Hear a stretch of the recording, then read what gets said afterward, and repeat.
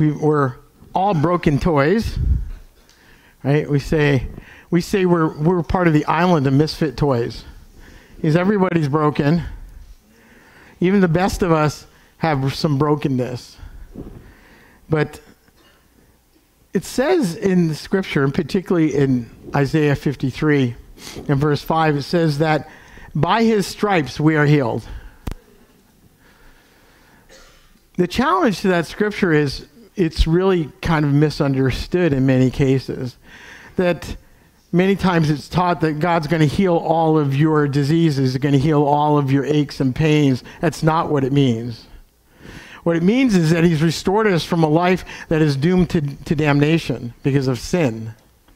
Now, within that process, our lifehood, he may heal us of some diseases. He may heal us of some infirmities. But that's not the focus of the scripture. The focus is that eternal healing. And so that's what we need to look for. And the reason we need to teach it correctly is these many people are discouraged by their bodies falling apart. And we all get there. You young people, don't have such a smug look on your face. Someday you're going to look like me. Isn't that sad? I know you're smirking me. It's true, though. When we're young, we think we're invincible. And we think, I'm going to beat the odds. We're all going to die, right? And we all go a little differently. Everybody's kind of unique. Whatever days the Lord has numbered for us, right? It's important because if we're expecting something that God's not going to deliver, then you're going to be discouraged. You're going to be disappointed. But God's looking to partner with us, that we are co-workers together, and that we pursue him even when we're broken. Some people don't want to do that. I don't like it. God's let me down. How many of you said, God let me down? In relationships, God let me down. God didn't let us down. People let us down. The devil lets us down. Of course, the devil isn't there to help us anyway. So I don't know why you're looking for good things from him, because he's not going to deliver those. Well, that's what he does. We need to wrap our hearts and our minds around the God of Israel, how he works, so that we can face the trials. We were talking in our discipleship boot camp last night. We actually spent a lot of time talking about trial and testing.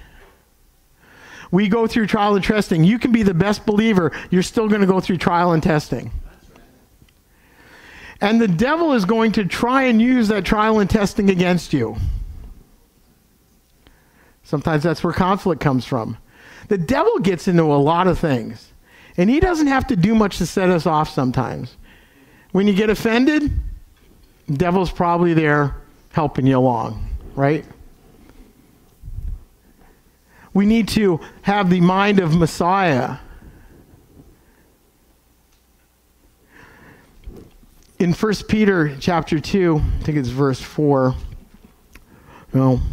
somewhere in there, maybe 24 if it's not 4, it talks about Messiah Yeshua bearing our sins,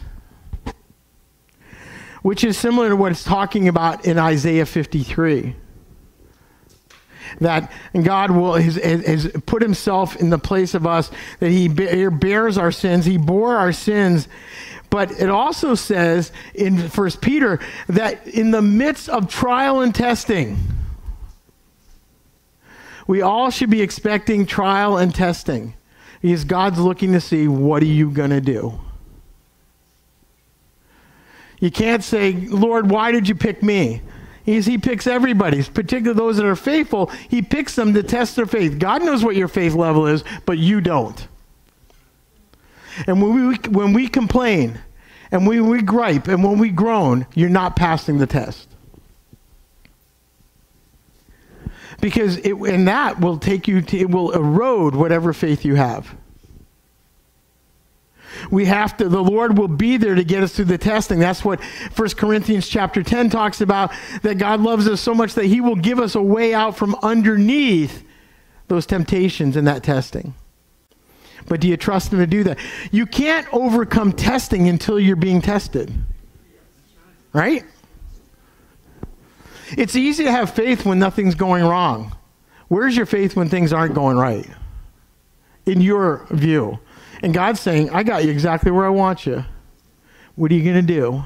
What are you going to say? What's your attitude? What's your body language? This is important because as we were talking last night, and I've said many times, it's not what you say, it's what you do. You are judged based on the life you live, not the words that you speak. That's not going to get you into the eternal heaven. It's our actions. It's our deeds that are measured, that are weighed. And the sooner that each of us can learn that, the better off we'll be, because we can be at more peace. But we also have to abide in what his rules and regulations are. Commandments are important. If you're in sin, you need to break that sin up. Because if you're in intentional sin, there's no salvation in intentional sin. If you're constantly in a sin, then that may very well lead you to damnation. God's grace is not cheap. Although it's taught that way, it's not. If you are intentionally sinning, you are going to be judged for that at the judgment. So we all of us, because we all have something in our closets. Maybe you're more fortunate and you only have one closet and you stuff everything in that one closet. But when you do that, it's all going to explode, right? It's going to... It gets all over you. You know, we may be able to hide from the many, but you can't hide from God any of the time. He's keeping track. God does give mulligans, but only for a sincere heart. And those that are willing to lay down their sin. But you can't keep going back to the sin, because that just condemns you. You can't make excuses. You can't go, well, God's grace is sufficient. Well, God's grace is sufficient, but if you're in rebellion, his grace doesn't cover you. Why do you think Israel was in the desert and was in the exile and still is in exile? All the times that they're out, that they've been out. Why is that? Because God removes his grace upon those that sin against his name and sin against him. We are no different.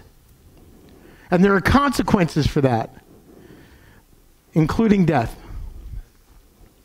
I'm not talking just physical death, but spiritual death. The only opportunity we have to repent and change is right now, the breath that you draw, because you may not wake up tomorrow. You may not get home. You could fall off here and break my neck. We won't tempt the Lord our God. I'm not going to show you how that works. But we need to give an urgency to how we live our lives and the decisions that we're making. One, so that the Lord's grace can flow and that we can be healed of our diseases, that we can, and not just the physical diseases, the emotional diseases, the disease of sin. Sin is a disease, isn't it? It's a disease. It's like cancer. The more you do, the more you do, right? So there needs to be, you need to allow healing in your life. You need to turn your life around. You can't just keep doing what you were doing. You can do that, but you're to no avail. God's not going to go, it's okay. He's not going to do that. His word tells us he's not going to do that. Today is the day to find that healing, to draw closer to the Messiah by how you live your life, how you think about your life, laying down the things of this world that tend to overwhelm us, to consume us in our choices. We're all full of excuses.